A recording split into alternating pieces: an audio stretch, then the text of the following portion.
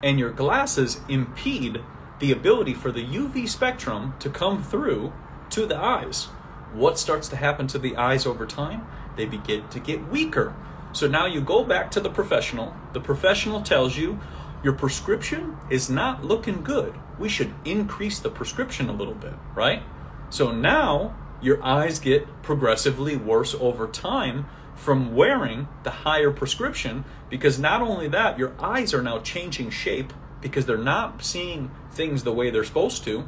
And number two, the UV spectrum is completely being blocked from coming into your eyes because now you're becoming dependent on these glasses.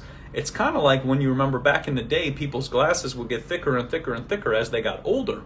Reason being is what starts to happen is they're not getting the UV spectrum anymore to their eyes to start healing. And this was all shown in Dr. John Ott's work. It was